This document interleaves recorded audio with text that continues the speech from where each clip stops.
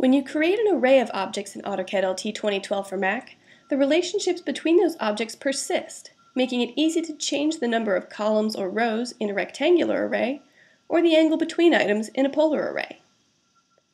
This conference room, full of tables and chairs, has been laid out with the rectangular array command.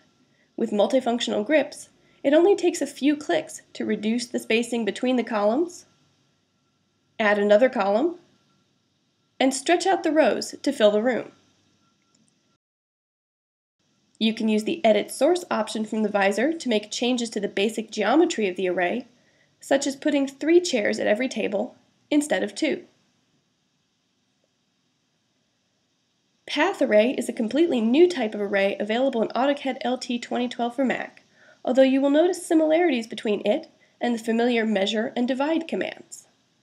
This path array contains a line of shrubs in a landscape. The array is associated with this spline, so that when the spline is modified, the shape of the array updates to match. The Divide option is current, which means that the objects are distributed evenly along the path. Change it to Measure to be able to control the spacing between individual objects. As you change the parameters of the array, the objects update to reflect the new configuration. If you want to vary the objects in an array, you can use the Replace Item option from the visor.